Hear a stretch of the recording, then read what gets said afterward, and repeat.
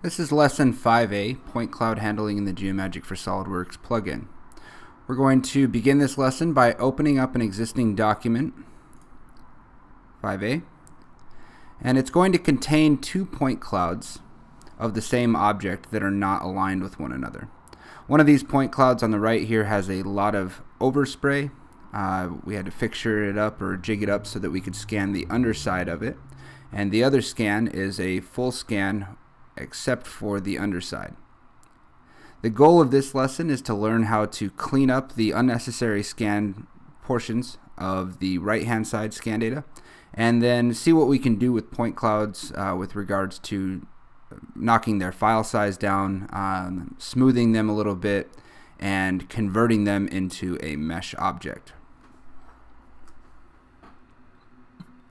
We're going to start by recognizing that we have two different point cloud features in the feature tree,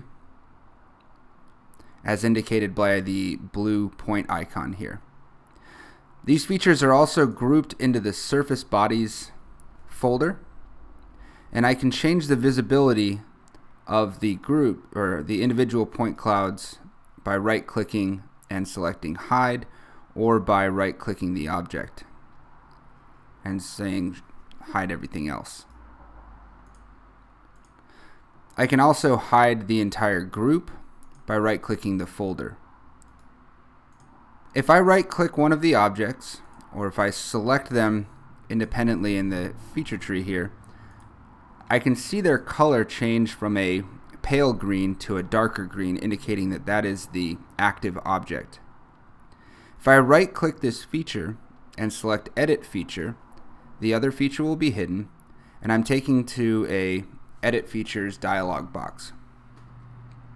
This dialog box shows me how many points are in this point cloud, how many points I have selected, and currently there are none, and then the bounding box size of that point cloud. When I'm in the Edit Feature tool, I can right-click in space and find my context menu. These are all the selection tools we have enabled for point clouds. We can select individual points by using a rectangle, a polyline, a lasso, or a paintbrush tool. Rectangles, pretty simple. Click, hold the left mouse button down, and drag and release, and all of the points within that selection are selected. You can now see that there are approximately 20,000 points selected in that area. If I right click and change my selection type to the polyline, this allows me a more free-form selection mode where I can click individual points and end my selection with a double click. The lasso tool allows me to draw a custom area to select by holding the left mouse button down, and when I release, the points inside that selection will be selected. And then the paintbrush tool allows me to make a custom selection by dragging a paintbrush or a brush of fixed diameter over the part. You'll notice that when I make a selection, I'm going to go back to the rectangle selection tool, and I make a selection, the previous selection is removed, it's deselected. If I want to continue adding more points to a selection, I can hold the Shift key down and make additional selections where I desire. If I'd like to remove some of the points from a previously selected area, I can hold the Control key down, make a new. If I'd like to clear all of the points that are currently selected, I can right-click in space and I can select my Clear Selection button. I can also right-click and select all of my points, or if I have a selection made and right-click, I can invert my selection and select everything that wasn't previously selected. If I have points selected, I can also right-click and delete those points. The delete button on your keyboard also works. What I would like to do is rotate my part around and make a selection on all of the unwanted points. Everything that we want to keep is just this area here, we need to remove this block and also the floor.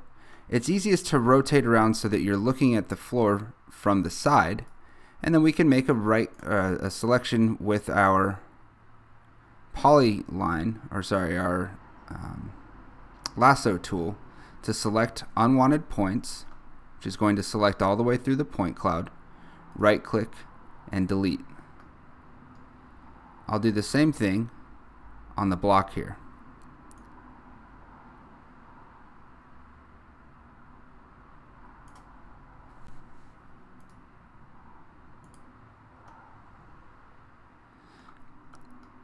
It's usually necessary to rotate the view several times to be able to clean up all of the unwanted points.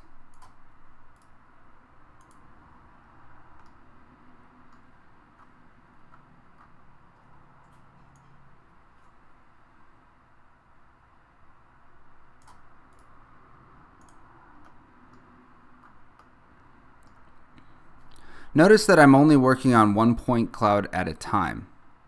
If I have multiple point clouds, I need to select them and edit them individually. When I'm happy with the edits that I've made, I can hit OK to go back to the main modeling mode. With point clouds, I have a number of tools and a point cloud editing group on the toolbar. The first tool, Wrap, will convert a point cloud object to a mesh by wrapping it with a series of triangles. If I do that and select my original point cloud to work on, I have the option of doing a conversion, and I also have one option to keep the original scan data. If I hit preview, the software will begin the transition from point to mesh, and I get an object in a blue color. This is a mesh object, and I can show that by showing my edges.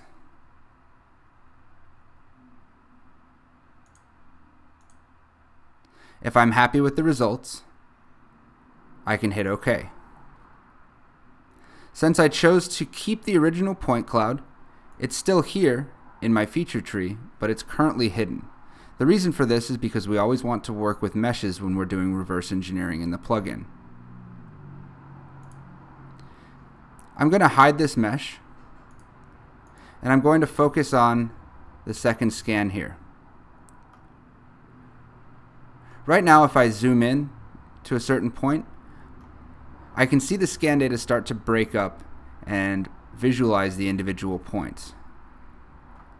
If I rotate around to the inside, I can see a yellow color which indicates the back side of each point.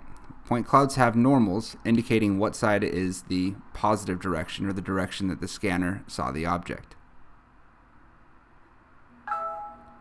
I can use the reduce noise tool to smooth my point cloud.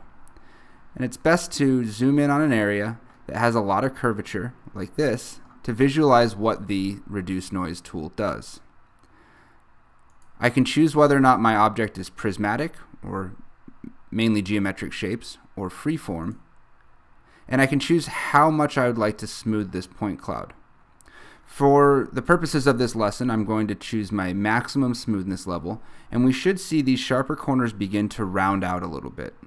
If I hit preview, I can see that it has essentially had some sandpaper run over it, and the sharp corners are starting to be reduced. If I want to keep these results, I can hit OK, or I can hit cancel, and you'll see the point cloud return to its original form. I can also choose to sample my point cloud, which is to reduce the number of points inside of it. Sampling allows me to choose a spacing between points or a target percentage.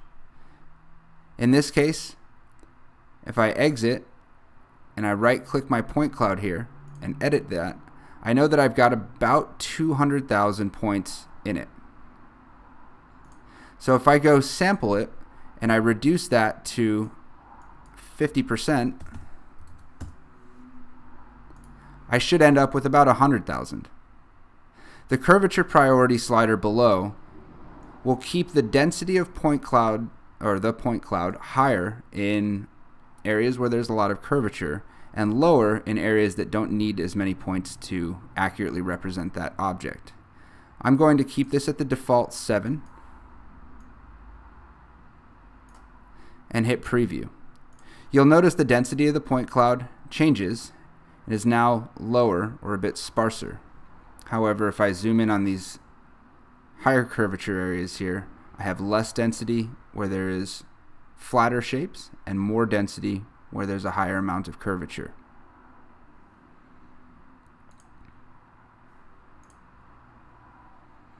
The shade points tool is not really useful right now but in the previous lesson we saw a black point cloud that had no normals and it was very difficult to see the object. Shading those points will help us graphically represent that point cloud visually a little bit better. In the next lesson we'll take a look at how to align point clouds and meshes with one another and convert them to a final object for reverse engineering.